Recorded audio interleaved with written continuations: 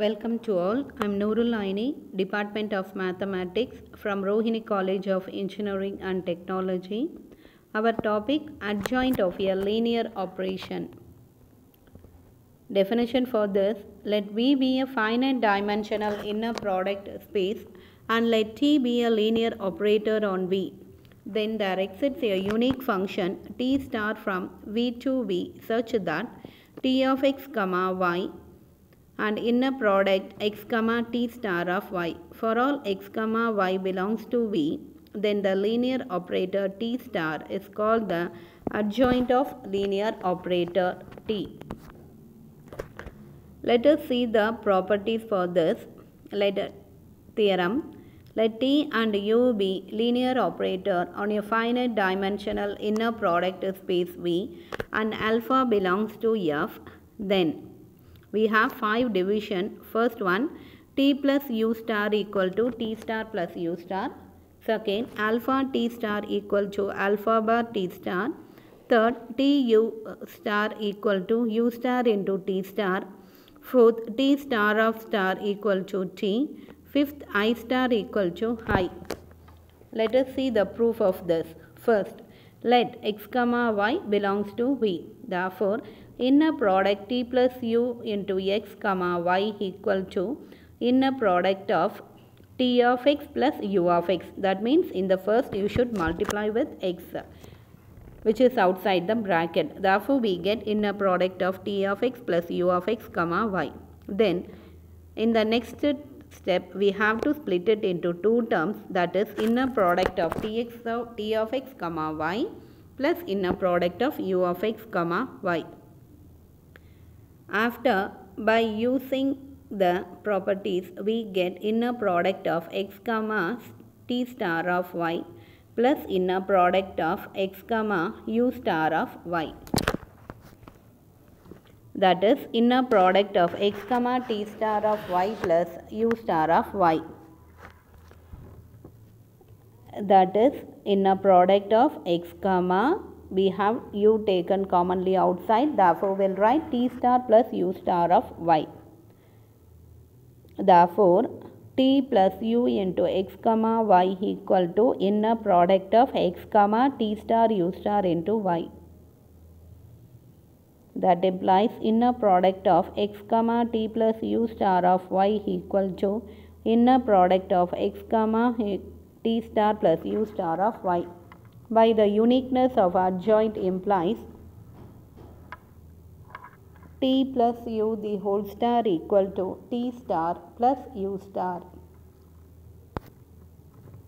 Second division, let alpha belongs to F and x comma y belongs to V. Inner product alpha t of x comma y equal to inner product of alpha t of x comma y.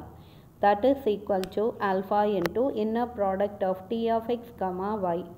That is equal to alpha into inner product of x comma t star of y. Therefore, inner product of alpha t of x comma y equal to inner product of x comma alpha bar t star of y. Therefore, inner product x comma alpha t star y, by using the property we get equal to inner product of x comma alpha bar t star of y. Again, by the uniqueness of adjoint, we get alpha t the whole star equal to alpha bar t star. Third division, let x comma y belongs to V. Inner product tu x comma y. Inner product of t into u of x comma y, that is equal to inner product u of x comma t star of y.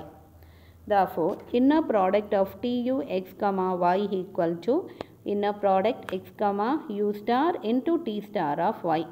That is equal to inner product x comma u star t star into y.